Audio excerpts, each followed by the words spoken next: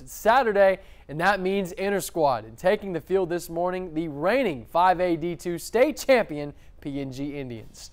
They rolled out first through third team offense and defensive units this morning, and both sides had tremendous plays.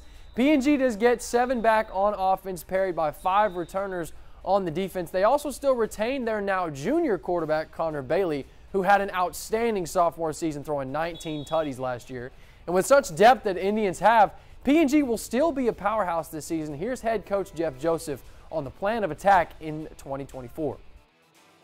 Hopefully the mentality doesn't change, and it's the process that makes you successful, and it's the work you put in Monday through Thursday that shows up on Friday night. And we're not going to change much about the way we prepare, and hopefully that preparation will allow us to keep improving throughout the season. You know, every coach wants their team to be player-led, and we have guys on both sides of the ball that have played a lot of football games, and if our players are leading our football team, then we're headed in the right direction.